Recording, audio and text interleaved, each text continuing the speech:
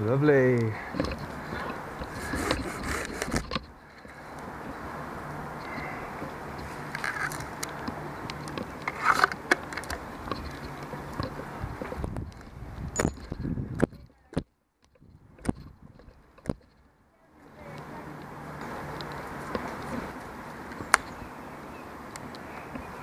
It's a perfect example of included bark, a bad union.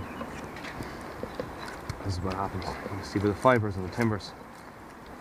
It doesn't actually really start to connect to about here, which is a good 9-12 inches.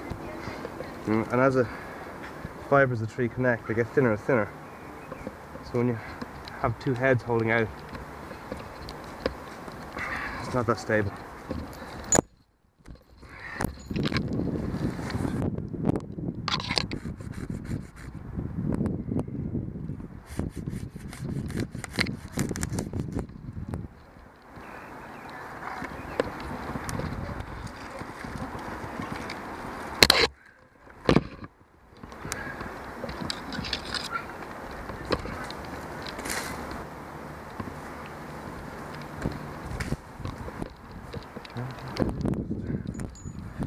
Very hard to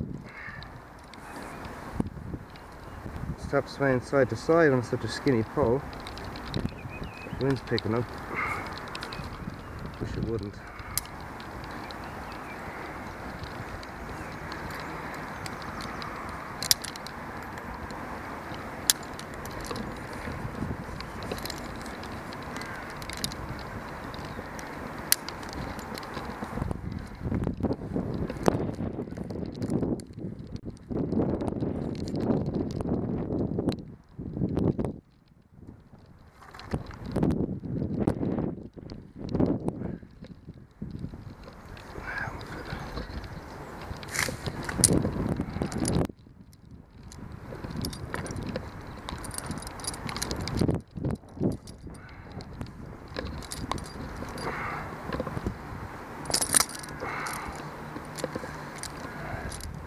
Send us up the red rope, please.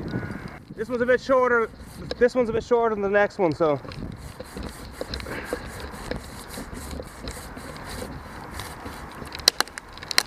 Oh, nice and easy. Perfect. I don't want to do it.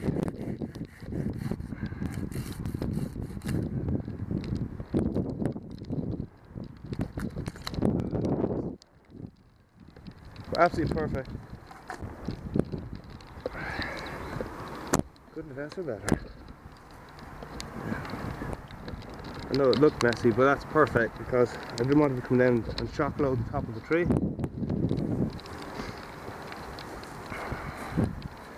Last time I worked on this property, you can see the old stump just to the left of the head on the ground there. I was climbing that tree. There was another willow here. It's badly rooted in the ground, and I was up about the same height as I am now, and the tree started to fail. So I have a bit of a history here. I want to leave as big a hinge as possible.